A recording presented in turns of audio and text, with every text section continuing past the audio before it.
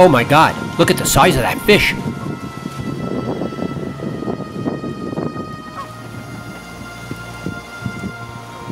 The great blue has to get it to shore quickly to make sure it doesn't lose it.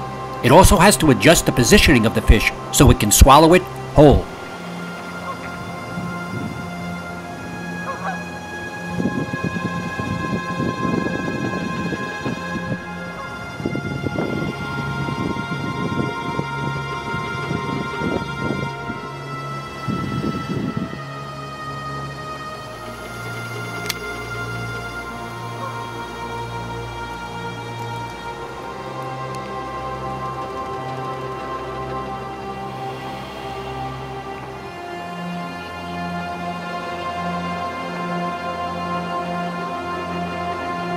It's got it in position, but it has to make sure it's incapacitated.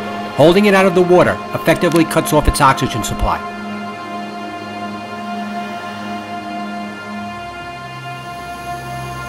Since I have several earlier videos showing the great blue devouring large fish, I am going to skip this part and move to the final stage, watching it pass through its gullet into its stomach.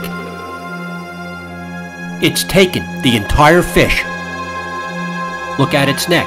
The whole track expands in order to allow it to pass through. You can see its body shake as it passes from the gullet into the stomach right now. Things return to normal and it heads off to digest its immense catch. Be thankful you're not a fish. They're on everybody's menu. Thank you for viewing.